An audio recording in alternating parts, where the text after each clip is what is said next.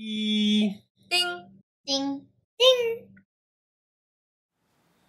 Sleep, Sheep by Kerry Lyn Sparrow and Guillaume Perreault.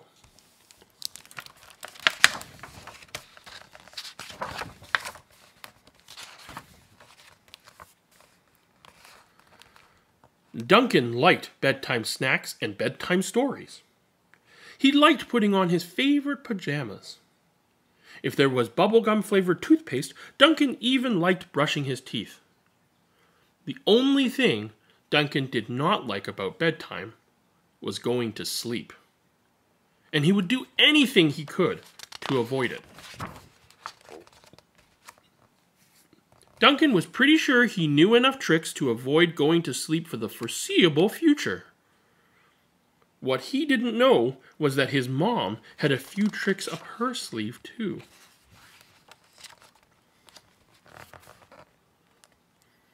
One night, Duncan found that his room was not quite as he had left it.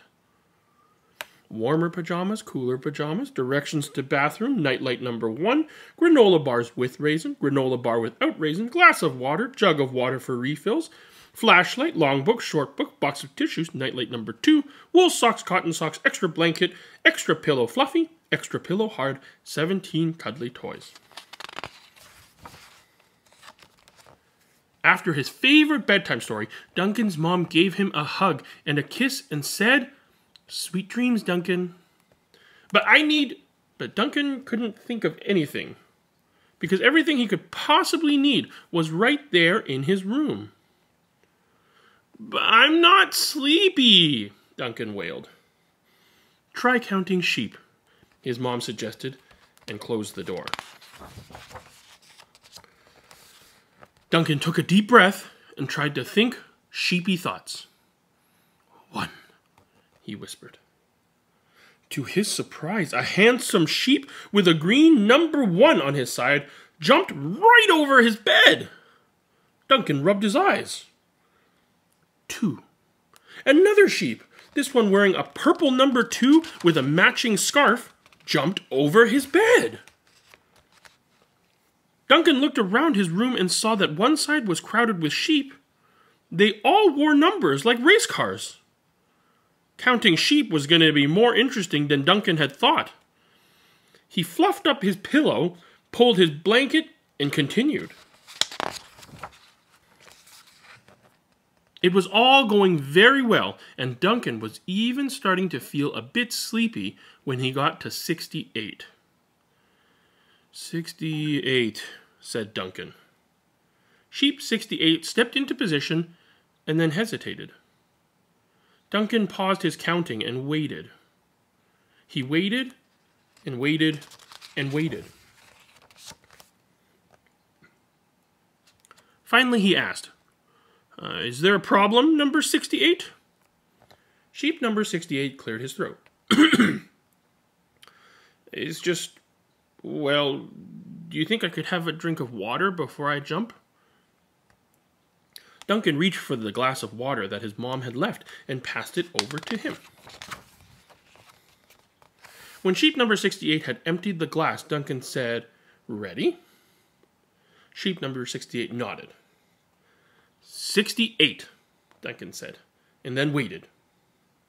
He waited and waited and waited. But sheep number 68 didn't jump. "Is there something else you need?" Duncan asked. "It's just, well, after all that water, I really have to, you know." Duncan sighed. "The bathroom is down the hall." When sheep 68 returned, Duncan fixed him with a determined stare and said, 68. Again, nothing happened. What now?" Duncan asked, exasperated.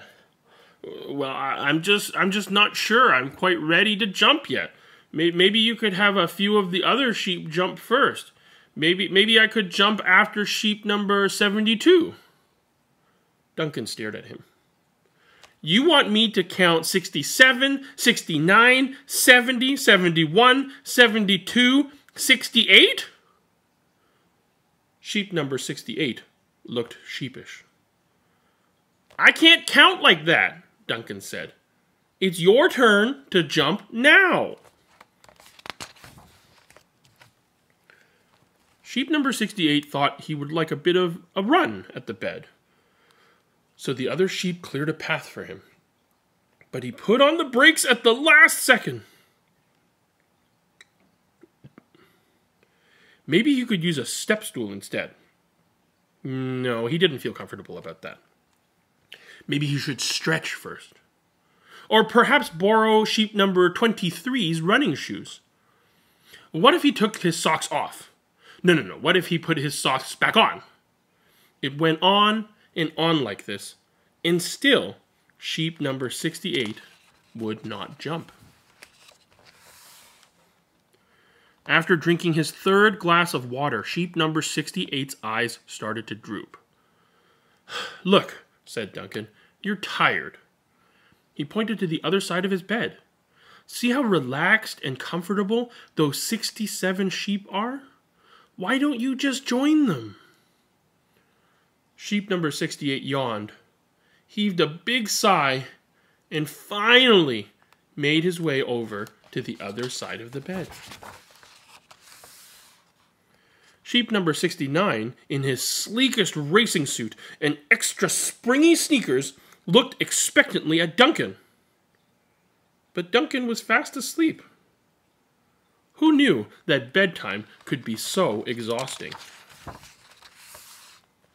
The end.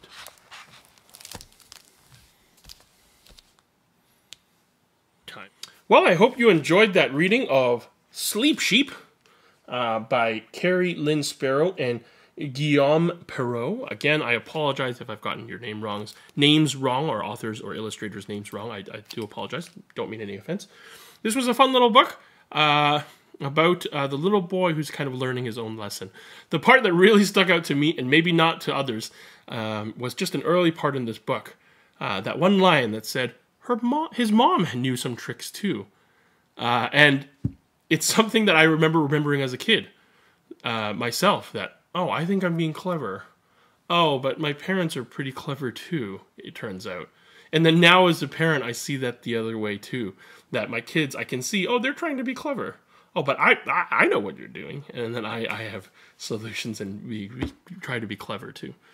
So this was a great, fun little read. I didn't really go the way that I was expecting. I thought it would be, the sheep would show up and cause a big chaos and cause all this problems, but the sheep was just causing the same problems he was too. So it was a great little story, and it kind of related to his own problems, and he learned, and then he ended up going to sleep. So I wonder if he still counts sheep every night. But I really enjoyed this book. Let me know if you did as well. Let me know as well if there are any other authors or books that you'd like to recommend for me to read. As always, I would love to hear from you. But until next episode, I have been Elvin. This has been e-reading. Thank you so much for watching. Be gentle and kind with one another. Bye now.